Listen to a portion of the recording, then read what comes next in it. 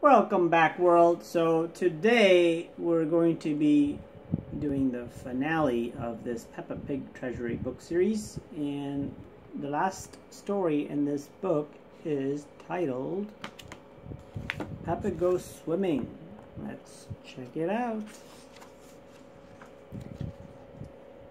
In this story, you will see Peppa, George, Daddy Pig, Mommy Pig, Rebecca Rabbit, watering can.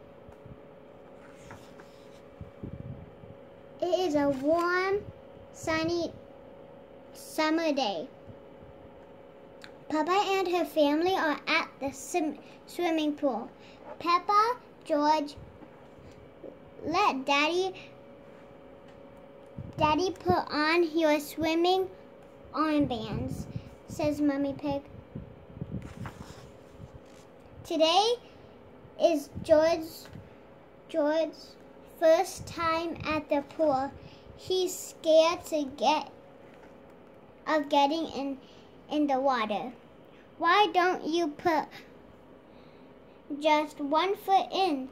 Asks Daddy Pig. Maybe George should try both feet at the same time, says Mommy Pig. Splash! Mommy Pig convinced George to jump into the water. He loves it. Grunt, hee hee hee, snort, shouts George happily. Woohoo! Well done, George, snorts Daddy Pig. Rebecca Rabbit, her brother Richard, and their mother arrive at the pool too. Hello, everyone, cries Rebecca. Squeak, squeak, says Richard. Richard holds onto his float. You can practice kicking your legs, says Mrs. Rabbit. George, would you like to try kicking your legs too? Asks Mommy Pig. Hee hee, snort, giggles George.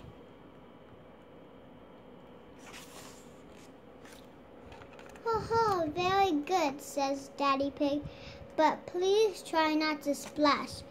Big children don't splash, says Peppa.